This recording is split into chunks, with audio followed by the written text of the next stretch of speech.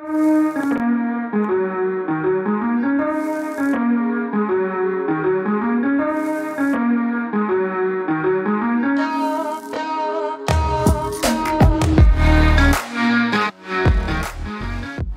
guys, welcome back to another episode of Dynasty After Dark. I'm your host, Calvin Timms. You can find me over on Twitter at TDC_Calvin or on the Dynasty After Dark YouTube channel. Also on Rumble, Spotify, Apple, Google, wherever you listen to the podcast. While you're there, please make sure you subscribe to the podcast, leave a comment. Just helps with the algorithm. Tell a friend about the podcast. Just trying to get the name out there to more people. Today, we are going to go into the Dynasty tight end my guys for 2022 and beyond. A couple guys here that I think are going to return on their value and really jump up going forward after this season. So just to jump right into it, this week we are going to talk about Cole Kmet as the number one guy. And I've been talking about Cole Kmet basically all off season. He's someone that I am a really, really big fan of.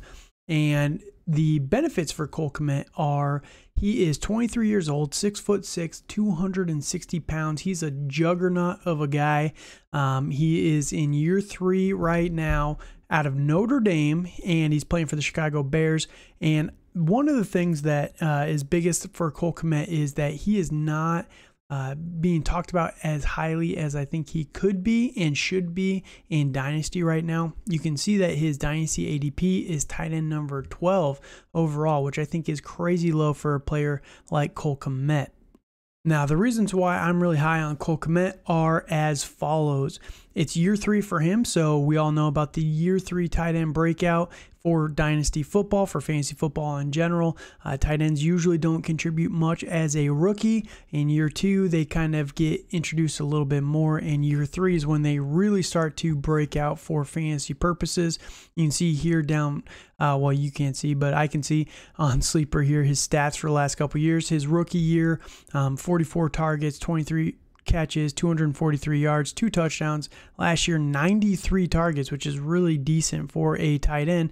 Finishes a tight end number 21 in PPR last year, but Justin Fields' rookie season, so that's kind of to be expected. But he was averaging 10.2 yards per catch, which for a tight end is great. So I think that right there is a perfect illustration of why I'm so high on Cole Kmet. You look at this team, and I've talked about it numerous times this offseason, so if you haven't heard it yet, the Bears offense is not good. It is not a good offense.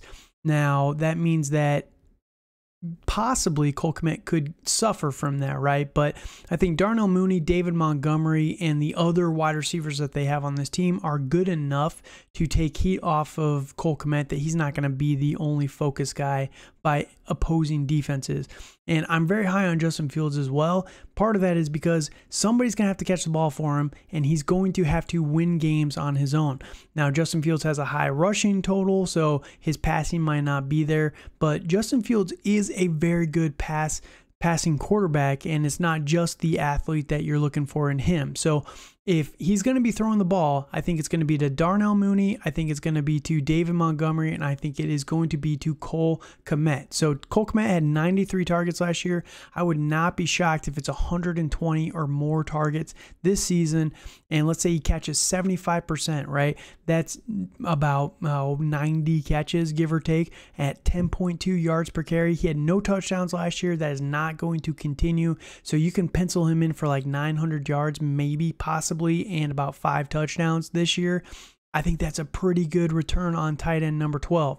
That's almost a league winning type of return for where he's going right now and what you can get Cole Kmet for. So I'm very high on Cole Kmet. There's a lot of benefits to him. And when you look at the schedule this year, it is a little bit rougher at the beginning of the year. You got San Francisco and Green Bay in weeks 1 and 2. Giants in week 4, Minnesota, they don't really have a good defense. Washington in week 6, New England in week 7. But after that, it gets really soft for the second half of the season until playoffs, basically, where they got Philly, Buffalo, and Detroit, which isn't terrible if you can get it to the championship week this year. But Philly and Buffalo is not great this year, but I think that Cole Kmet is someone that you're buying in Dynasty for this year and definitely moving forward. The Bears are on the upswing. I know it doesn't feel like it, but they are. I trust the process with what they're doing. I think that they're going to be getting more talent on this offensive line next year in free agency. They're going to overpay for some of these guys. I think they're going to get more weapons next year, but I think Cole Kmet is someone that is going to thrive with Justin Fields, especially this season and at tight end number 12 pricing. I think that there is a massive upside in him, as he has a very high potential, in my opinion, to finish as even maybe a top 5 or 6 tight end. So I think that is just going to be a big return on investment, and he's only 23 years old, so you're buying in very young. So I think we could see a breakout this season, and that is why I'm all in on Cole Kmet this year. Now, my second guy that I wanted to talk on, I'm a little bit more nervous on this one after looking at the current ADP for him. But Irv Smith with the Minnesota Vikings, he is currently 23, almost 24. He'll turn 24, I think, in October or November. I can't remember exactly what. But he's currently tight end 11. He's going ahead of Cole Kmet, which just illustrates how low that Cole Kmet is in Dynasty ADP right now. Now, the reason why I'm high on Irv Smith are kind of similar to Cole Kmet. You look at who the Vikings have, and Dalvin Cook, good pass catcher, right? Justin Jefferson, amazing, top receiver in the NFL, maybe the number 1 overall wide receiver. Dude's just crazy good. Adam Thielen, he's been getting a lot of hype about being the old Adam Thielen, but after those 3 guys, who else really is there on this team? I know people are excited about KJ Osborne, Amir Smith-Marset, but BC Johnson, these are all guys that people are hoping can take a step forward. But yeah, it's similar to Irv Smith.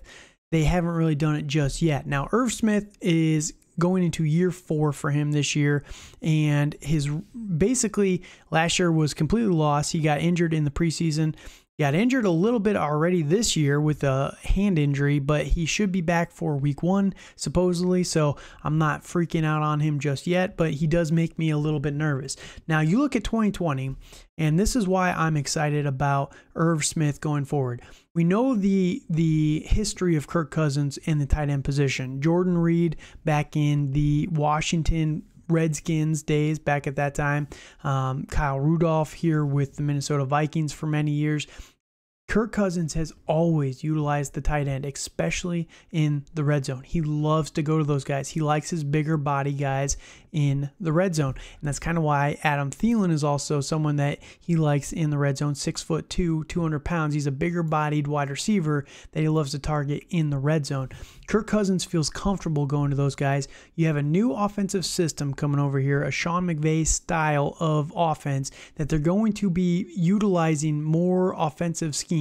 You don't have the old curmudgeon in Coach Zimmer anymore that is going to try and run the ball on every single play. And it's very obvious from a lot of the post-firing interviews that Zimmer did not like Kirk Cousins at all, didn't like him one bit, and which is hilarious because Kirk Cousins literally kept that guy in a job for multiple years beyond what he probably should have. Great defensive mind, but not the best head coach. So now we got an offensive system coming over here, and we know what Kirk Cousins likes to do with the tight ends on this roster. Now you look at the other tight ends that are on the Vikings right now, Ben Elfison, whatever that name is, and Johnny Munt. There's no competition for Irv Smith as long as he can stay healthy. Now in 2020, and I wanted to point this out, this is why I'm so excited about Irv Smith. He finished the season with 8.5 yards per target, 12.2 yards per catch, which is crazy high. Now, I was really high on 10.2 for Cole Kmet, who I just talked about, but 12.2 for a tight end is great. He had 5 touchdowns that year playing 13 games, and he was a second-year tight end, so not even someone that had reached that year 3 breakout for the tight ends and was with a lesser offense in my opinion. So I think with this new system that they have going on, as long as Irv Smith can stay healthy, I think that he's definitely in line for probably 70 to 80 targets. He's not going to get near the volume that Cole Kmet is, and that's what makes me a little bit more nervous on someone like Irv Smith. But let's say he gets 70 to 80 targets, right? We'll cut it right in the middle, 75 targets. He'll probably finish around 60 catches, roughly. 60, that's about 750 yards, and more than likely about 8 touchdowns. I think that is very good for tight end number 11. I think that he would be able to really jump up, and there's a couple guys up there in the top 10 that I'm not sold on completely. There's a lot of potential with them. They're better athletes than Irv Smith, someone like TJ Hawkinson or even Dallas Goedert, but they haven't stepped forward either, and this is why tight end kind of sucks. Picking a my guy for tight end is just rough. I really wanted to just pick Kyle Pitts, to be honest with you, because I love Kyle Pitts. I was watching, real quick aside here, I was watching Hard Knocks last night, and Kyle Pitts was playing against the Lions in their scrimmage preseason game 1, right? And everyone's talking about the first overall pick for the Lions. The dude is a monster defensive end, right? Massive guy there, but he looked so tiny lined up across from Kyle Pitts because he was on the first string. He played the first series there, and Kyle Pitts just made him look so tiny. It is ridiculous the kind of athlete that Kyle Pitts is. So I'll just throw that out there. I wanted to do that, but I don't think there's a ton of value because everyone is high on Kyle Pitts right now. So I wanted to throw 2 guys out here that I think are going lower than they probably should, and I think that they're going to return on that draft cost with a good fantasy season. And again, Irv Smith is only 23, almost 24 years old. If he really does take a step forward, there's a potential that you could have him as the next tier of tight ends, because a lot of these guys that are up there that are elite tight ends are getting up there in age. You know, Travis Kelce's 32. He's the only one over 30 in the top 5 tight ends. You got George Kittle, you got Darren Waller. Both of them are coming up on 30. Kittle, I think, is 1 year younger than Darren Waller, who is 29 right now. So 28 for Kittle, 29 for Waller. And I think Waller actually turns 30 this season. So they are getting up there in age. They're not spring chickens anymore. Tight ends can usually play a little bit longer, but a lot of these guys are going to start to age out soon, and we're going to need replacements. And tight end, there's not a ton of options as replacements right now. Unfortunately, the position is just kind of rough. So I think that Irv Smith is one of those next tier guys. Get him while you can. So these 2 guys I'm very high on for 2022 and beyond. I think that they're a steal in Dynasty right now for what they could return, especially this season. And yes, they're probably not going to be difference makers. Cole Kmet has the opportunity, I think, to be a difference maker for fantasy football, but I think that these guys are both very safe options. If you're trying to get a guy that you can just plug in and feel good about every single week, you're not going to feel great about him. You're not going to feel great when you're going up against Travis Kelce or Kyle Pitts because they're just supreme athletes. They're game breakers right there, right? But you're not going to feel bad playing Irv Smith or Cole Kmet every single week, in my opinion. You might have a couple weeks where they have down weeks, which happens with every single tight end, even Kyle Pitts and Travis Kelce, but I think for the most part, you're going to be happy having those guys in your tight end position. And if you're in tight end premium, even better. I think these guys are going to definitely soar even more in that format. So these are 2 guys that I really like for fantasy football this year. Let me know what your thoughts are when you get a chance. You can follow me again over on Twitter at TDC_Calvin or on the Dynasty After Dark YouTube channel. Thank you again for listening. Hope you guys enjoyed this content. You can find all my other My Guys over on YouTube or Spotify, wherever you listen to the podcast, the quarterbacks, wide receivers, and running backs. And next, I'm going to start my Not My Guys episodes and name a couple guys that I am out on completely for 2022 and beyond. So thank you guys again so much for listening, and good night.